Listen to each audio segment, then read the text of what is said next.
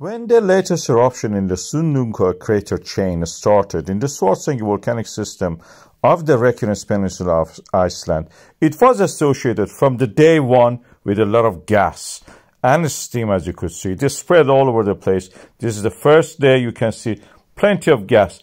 Magma has gas in it. This is a dissolved gas in it. It's under pressure when it's inside the earth, so it doesn't release. But when it gets to the surface, the gas comes out as bubbles. That's the reason magma actually rises.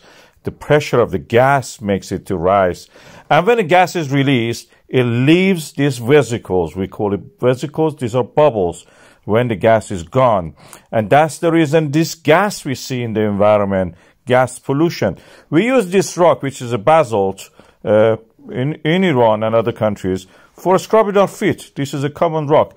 They expand. I can reach a lot of thicknesses. In this map, you can see from the Icelandic Meteorological Office, they have reached up to this thickness of 16 meters in the southern part of the crater. They are like rising dough when you make bread. They expand, and the expansion of them caused mostly probably some of this overspilling into the melt hole quarry. And because of this expansion and the release of a gas, we have the gas pollution risk. By the weekend, Saturday, we have the highest level. By Sunday, they abate and there will be less.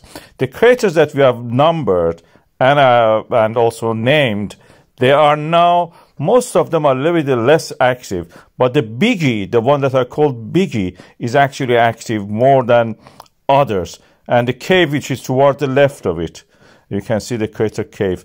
They are similar in a way to what we have seen in the Fagradalsfjall volcano. And they're gradually growing to that size. Probably will end up with one big, huge crater on the Meradal, which erupted after the Fagradalsfjall later. So this Sunnuka crater is not going out of character from what it was. A few days of eruption, then nothing.